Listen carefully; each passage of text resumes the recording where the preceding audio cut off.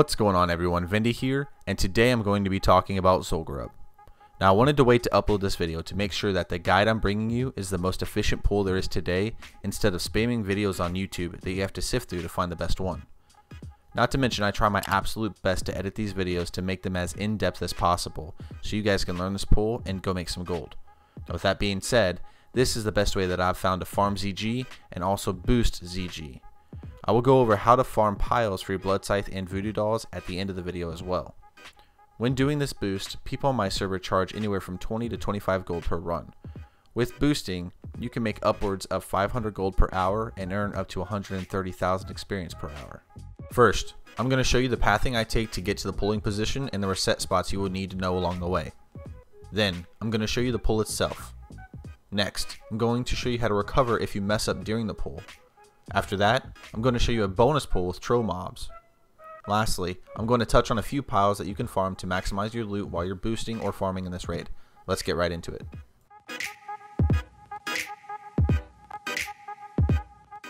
First thing we need to touch on is the patrols in ZG.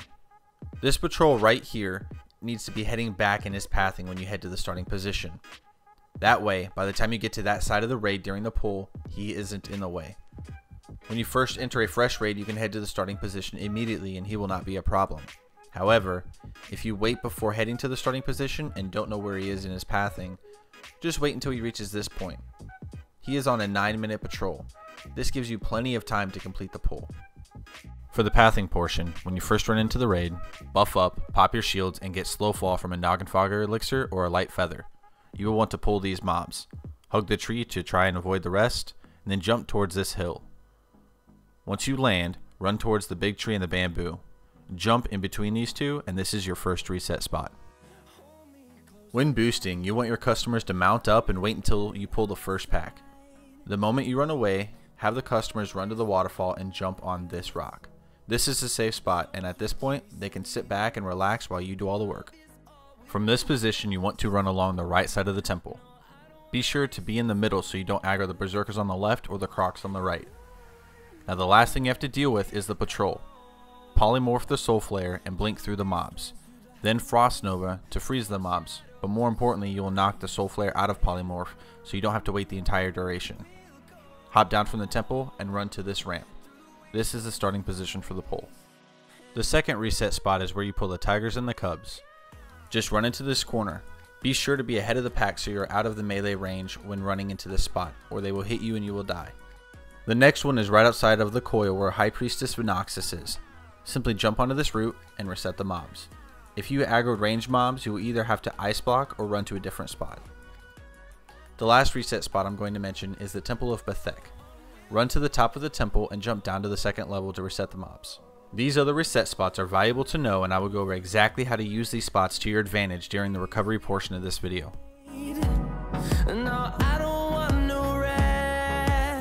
Before starting the pull, make sure that this patrol is walking away from the tigers. He patrols from the tigers down this pathway. When he is in a position to where he won't aggro, drink Noggin Fogger elixir until you get slow fall. Once you get slow fall, put on your ice barrier and mana shield. The moment you put on shield, don't worry about your mana. Immediately mount up and start the pull. You want to use every second of your shields as possible. First, you're going to face pull these two packs, run up the hill, and run towards the tigers. Once at the tigers, go to the far side and round them up. This will group them up nicely with the crocs.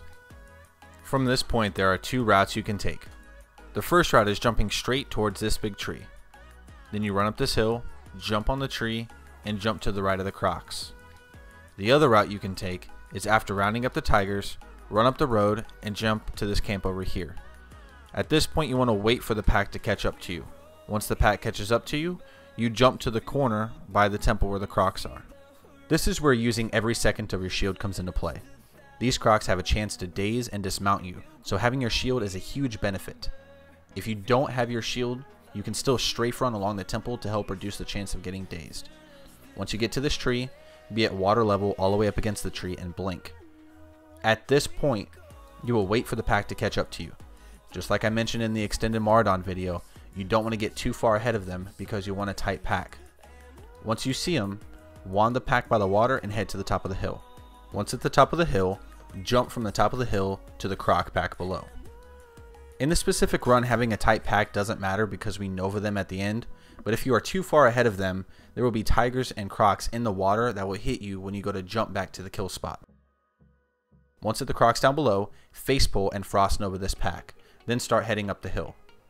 This is where the patrol I mentioned at the beginning of the video comes into play. He should be somewhere along his 9-minute patrol and out of your way. I will go over what to do if he's in your way during the recovery section of this video. Once up this hill, you will need to cast slow fall because slow fall from your noggin fogger will almost be out of time. Make sure you have a shield because the fish in the water hit extremely hard. I usually Nova them because they hit so hard. Once you hop out of the water, don't blink. Save it for when you are in the water on the other side of this island. Once you get on land, just run to the left of the crocs. If they don't face pull, fire blast one of them. Do not use your counterspell. Run to the top of the hill and cast slow fall. If your shields are gone, then reapply. As soon as you land, face pull this pack and then run to the pack in the back. Counterspell this pack. Now in the video, I go on the inside of the tree, but you can go on the outside if you would like. Most people prefer that, to be honest. Just go with what you're more comfortable with. Once you pull the last pack, wait until your shields are gone and use a limited invulnerability potion. Once the entire pack is on you, frost Nova and run towards the kill spot. If one or two of the mobs resist the Nova, don't worry, just Kona Cold the mobs and continue like normal. Once in the kill spot, I like to stand right on these ropes. I face the ropes and turn my camera. When I hop up, I just jump and tap W, and then backpedal off. Sometimes when you hop up, the mobs won't run away like they're supposed to. If this happens, just turn your character and backpedal a little bit. When you need mana, just rank 1 Blizzard until they get close, hop up, and evocate. If you have to use a bunch of rank 1 Blizzards, go for it. You're not strapped for time. You will easily cap this farm. At this time, I would like to shout out Grizzly Fety, who figured out the bridge farm for us. I'm lucky to have Fety on my server and had a chance to watch him do this while explaining how he figured out this amazing kill spot. This is Fety. I originally saw a mage on the China server using the bridge to kite several croc packs on the bridge. And I had the idea, why not start at the back of the dungeon and pull as many mobs as possible and kite them all to the bridge using the same strategy. So you just took what he was using as a kill spot and just elaborated on it, made this massive pull that just changed the ZG farming. Right. Anytime you're using Blizzard instead of Arcane Explosion and Kona Cold, there's like a lot less RNG involved. So if you can pull more mobs, you're pretty much guaranteed to kill those mobs at the bridge every time. Yeah, I hate when I'm Kona Cold farming and you get resists. That's always horrible, especially the more mobs you have. Right, exactly. So, dude, that's huge. I really appreciate you coming on, man. I really do appreciate you you sharing this with us, man. It's huge for the boosting community. Yeah, of course. When you first initiate the pull, if you happen to pull the pack of axe throwers on the left, all you have to do is simply go to the second reset spot I mentioned earlier in the video. I suggest blinking so you are far ahead of the axe throwers so they don't throw axes at you while you're resetting them. If you happen to pull a berserker and are lucky enough to get some distance, you can also reset him here. You just have to make sure they aren't in melee range or you're going to die. For this part, if you happen to miss your jump and dismount, you can just Nova the second pack and you will be fine. However, I use swiftness potions to try and minimize the damage I take. I create distance and continue like normal. On one run I was doing, I wasn't paying too much attention and I hit this tree while slow falling into the water. It sucked, but it made me realize there is a platform here that you can jump on if the patrol is in the way.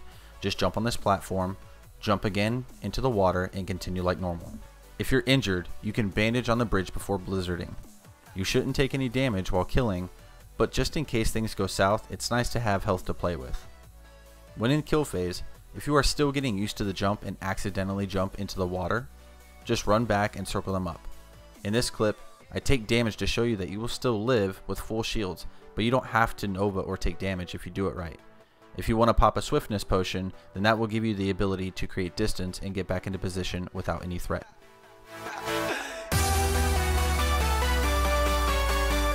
For the bonus pull, you need to make your way to the Devil's Terrace where Zanzil is. You want to make sure that the patrols are not in the way and heading away from the terrace. You want to target the packs of 4 mistresses. 2 are patrolling and 2 are stationary. These mobs thrash and cast Curse of Blood on you, so do not get hit or you're pretty much going to die. Get slow fall from a noggin fogger, get your shields up and mount up. Aggro all of the packs while mounted and head towards the kill island. Then round up the mobs and head to the bridge. When killing, you're not worried about packing them as much as killing them. These mobs kill themselves, so the more damage you do to them, the more experience you get. Once all of the withered mistresses are killed, you want to reset the other mistresses. Jump in the water and swim towards the tree where the bamboo is, and jump in the first reset spot I mentioned.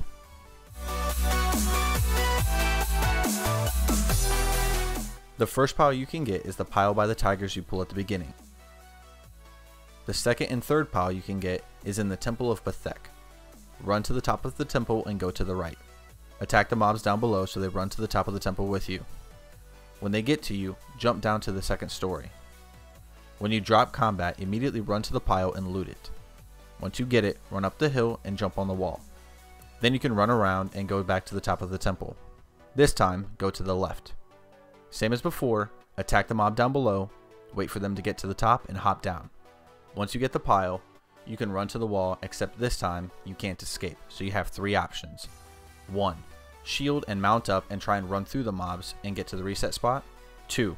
Pull the mobs and ice block Nova, or just Nova to run to the second story of the temple and reset them. The last option is to just die. Personally, I hate the run back, so I reset them if possible. I usually go with option 2. I pull the mobs, ice block, Nova, and blink away, and go to the second story of the temple to reset them. Well, that's it for the video. I hope you enjoyed it. If you did, please leave a like, comment, subscribe, do the whole shebang. I have a lot in store for you guys on this channel. Also, make sure you check out Grizzly Fety's original video in the description below. This is Vendy. I'm out. Peace.